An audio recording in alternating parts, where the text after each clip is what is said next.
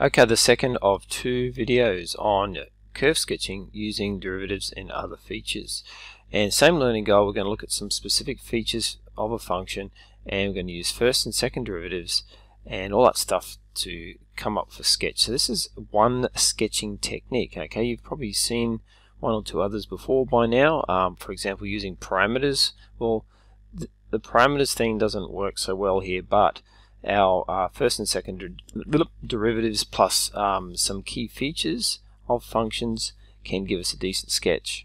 So let's hop to it. We have, I say, 8 steps, and don't worry, these will be repeated below when we do a worked example, and I'll go through them really quickly because I know your eyes are not painted on and most likely you can read this, but consider these steps. So we're going to take the y-intercept, then using analytical methods the x-intercept or septs, the coordinates of the stationary point and their nature, max or min or point of horizontal inflection.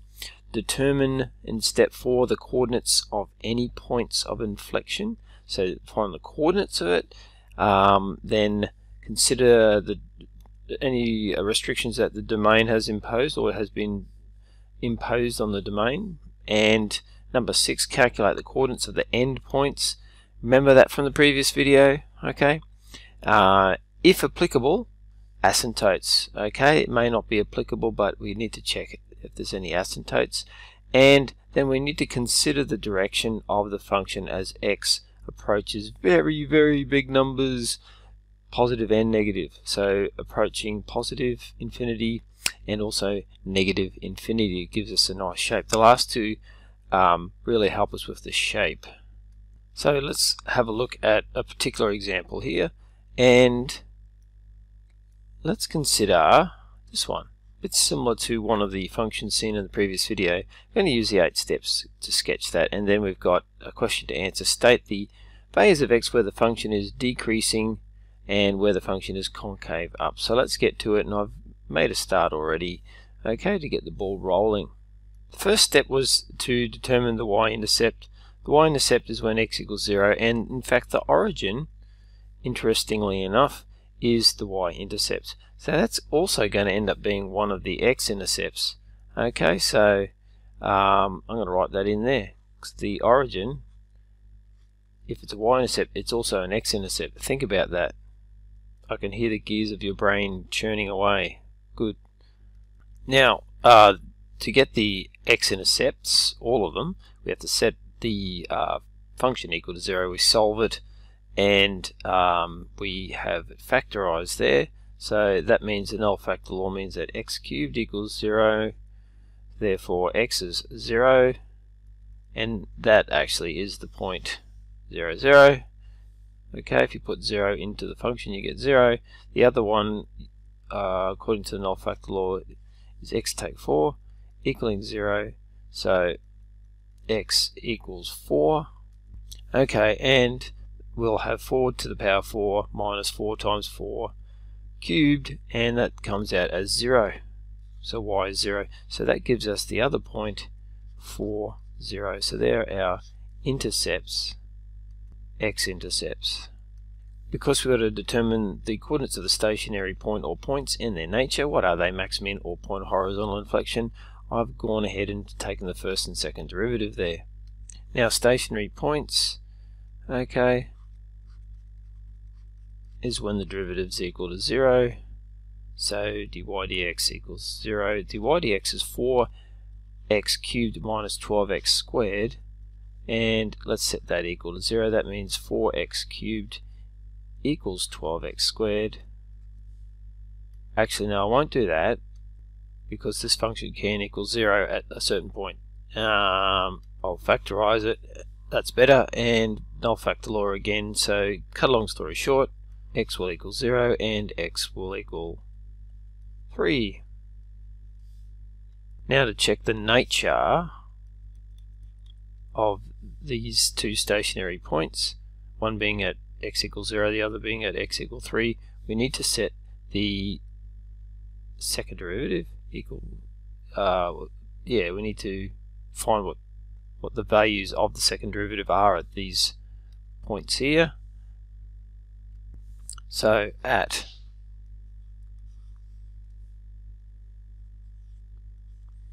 x equals 0, and also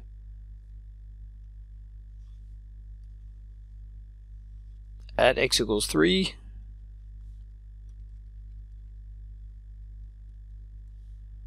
Okay, so at x equals 0, let's check it out. So subbing 0 into the second derivative there, we can see we'll get 0.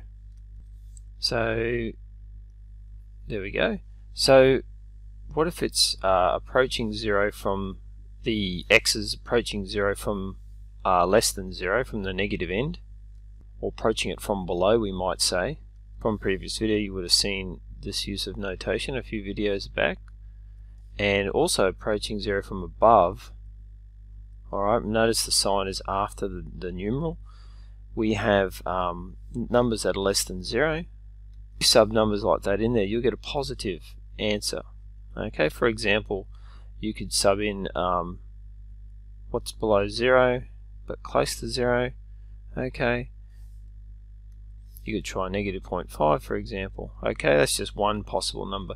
And something that's above 0, you might want to try 1 or a half or something like that. 1's nice and easy to sub in, isn't it? Okay, so probably not a half, probably 1.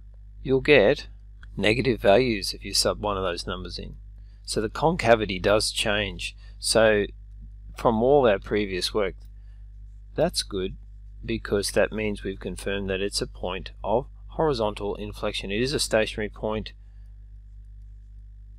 and the concavity does change, so that's all cool. The other one was when x equals 3. So again, we check that second derivative.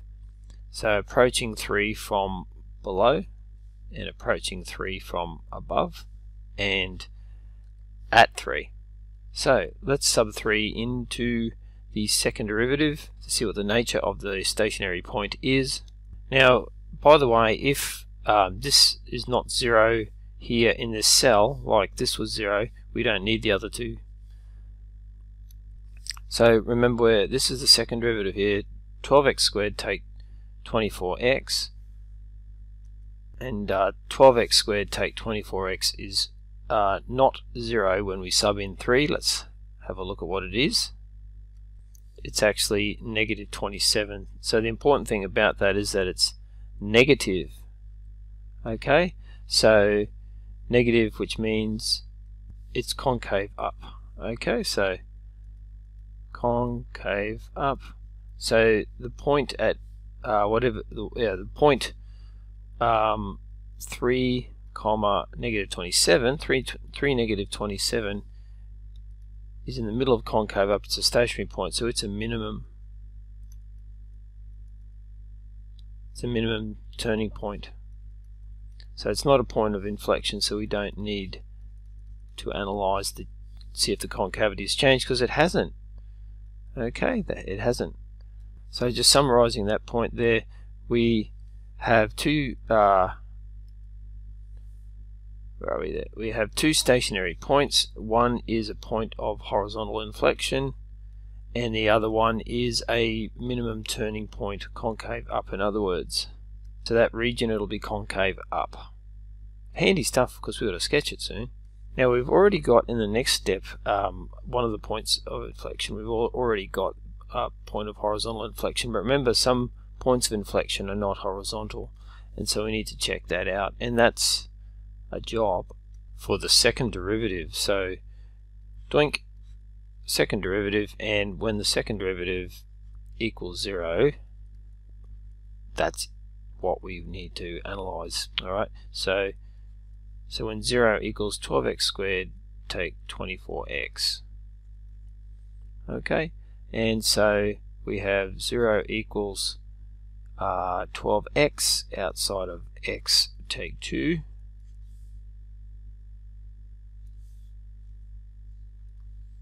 And the null factor law, 12x equals 0, x take 2 equals 0, so that's pretty obvious that x is 0 is one solution and x is 2 is another solution. Now we might have this x equals 0 already. We do. We have that one there. So we don't need to look at that again. That's a point of horizontal inflection. What about this one? Okay, well, let's check that one out at x equals 2. So we do another one of our little tables here. So x is 2.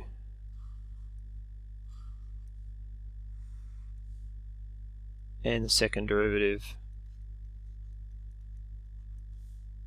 So subbing 2 into our second derivative there, we essentially get 48 take 48, which is 0. So that's good because that's our point of inflection, step 1. And 2 from just below 2, or 2 from approaching 2 from under 2, and approaching 2 from above. For example, you could sub 1 into this equation, so you get 12 take 24, that's negative. Okay, and something bigger, so we could sub in 3, I suppose. So you've got 9 by 12, which is 108, take away 24 by 3, that's most definitely positive. So it's a point of inflection because the concavity changed.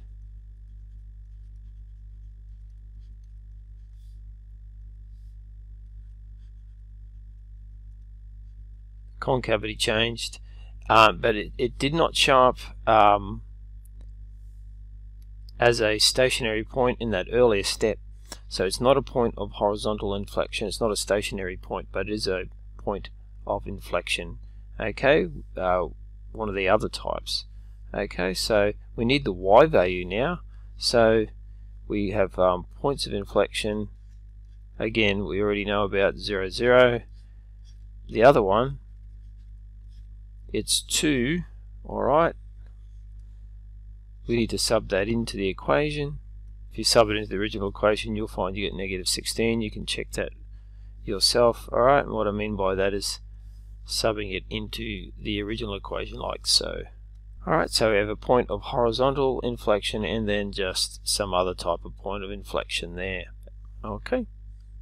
There haven't been any restrictions on the domain, so unlike what we went through in the previous video, okay, it's a continuous function, and we don't have to look at it in terms of being stuck in an interval.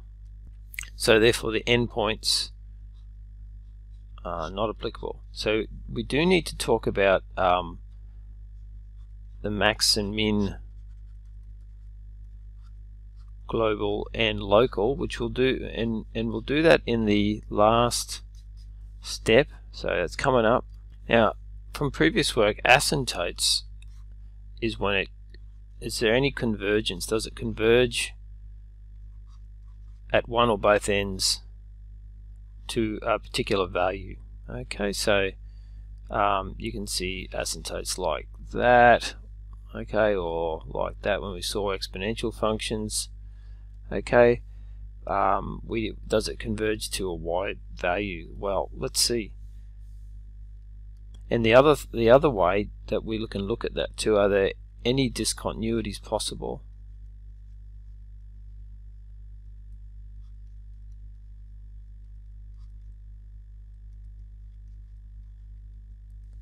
Okay, because it can't ever reach the asymptote, therefore it's not a valid input. Okay, so are there any non-valid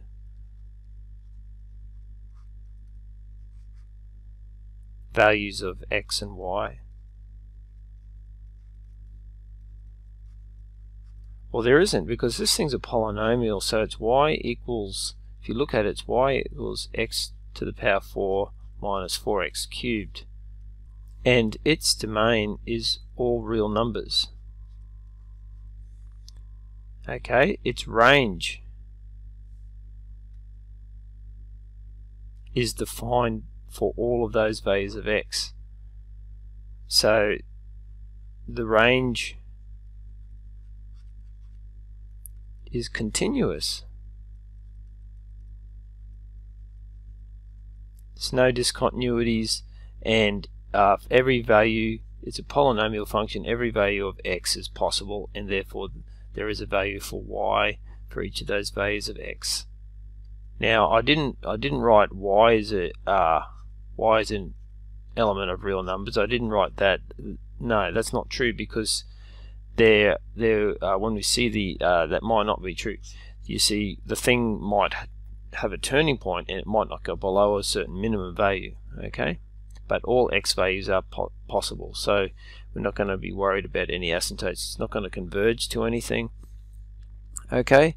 And another way of checking for asymptotes, as I said, is x approaches positive, negative, infinity, okay?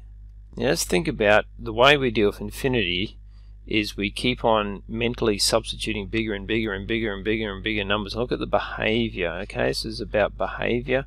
Same with the step above, it was about behavior, you see. So as it approaches very big numbers, okay, as it approaches positive infinity, what we're going to find is this first term will outstrip the second term, okay, as we get bigger and bigger. So that means y will approach infinity as well. So as x approaches positive infinity, y will approach positive infinity as well.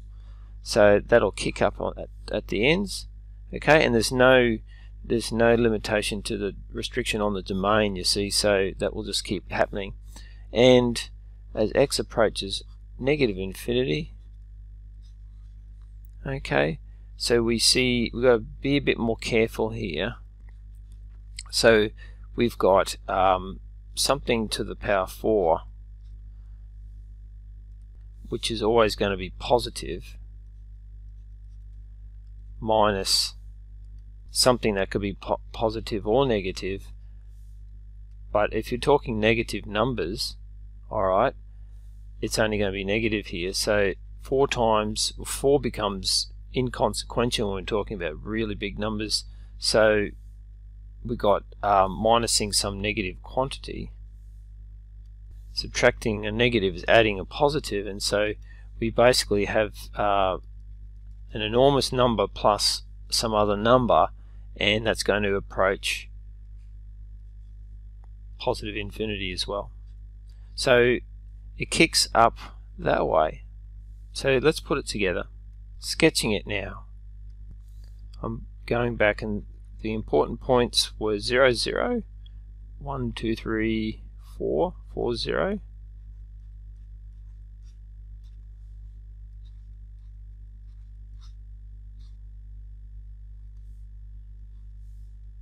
Putting some increments on it. So I've got an increment of 1 going along the x-axis there, increments of 5, increments worth 5 on the vertical axis. Another important point was a point of inflection at 2, negative 16, and also there was a turning point we discovered at point 3, negative 27. Okay, so I'll put those in there.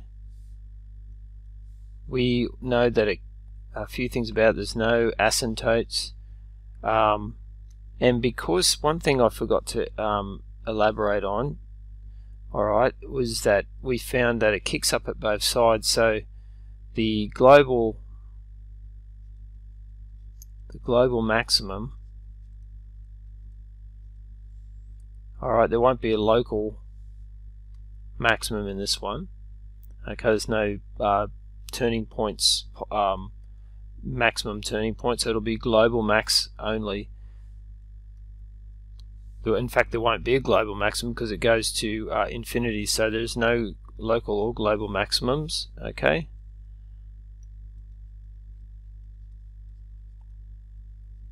alright, global and local minimums.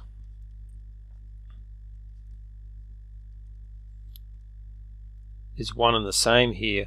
It's because it kicks up at both positive extremis and negative extreme. Basically, the minimum will only be that minimum turning point, that 3, negative 27. This one here. Okay, so that was the minimum turning point. So it's both the global and the local. So we say it's the global minimum at 3, negative 27.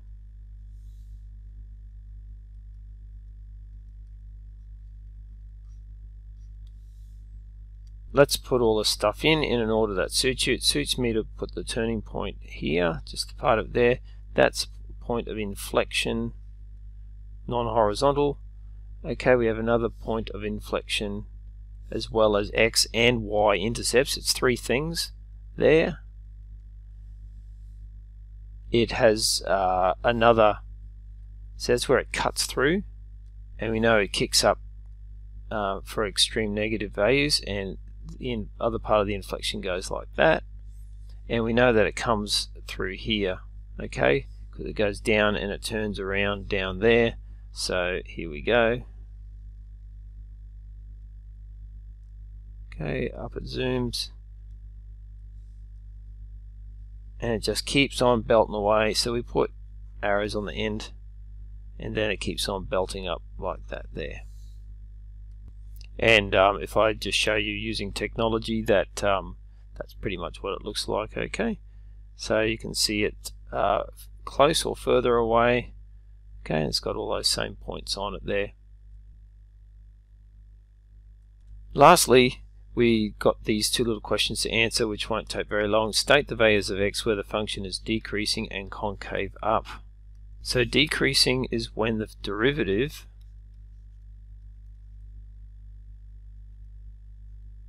is negative.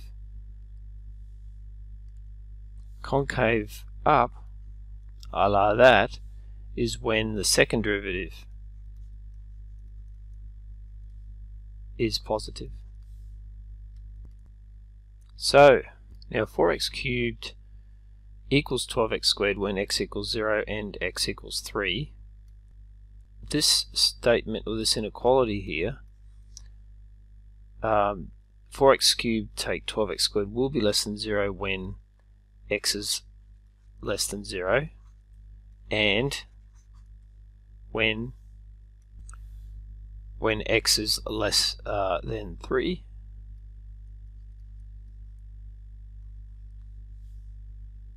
But also when x is greater than 0. So what we write is 0 is less than x, which is less than 3. Okay, and that is reflected in the graph. So it's decreasing the whole way along here, but it's decreasing then. It's not decreasing at the origin. It's actually got an inflection point there. Then it's decreasing until it gets to the turning point, non-inclusive. The last part with the concave up scenario. We found already where the minimum is. We just have to work out now what's the interval where it is concave up. We know that at 0, 0 there's a point of horizontal inflection. We also know that the next point of inflection, the next significant point is at 2, -16, the other point of inflection. Any other important points, like the next turning point, is not till you get to 3. So this is the zone we're interested in, because the points of inflection is where the concavity changes. So we need to stick within that.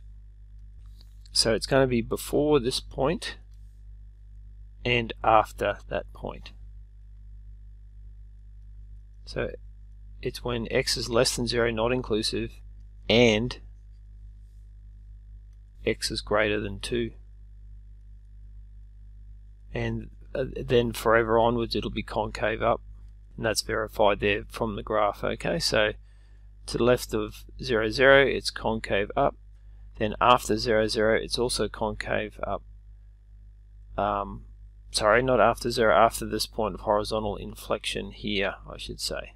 There, okay, the concave up there, then concave up there.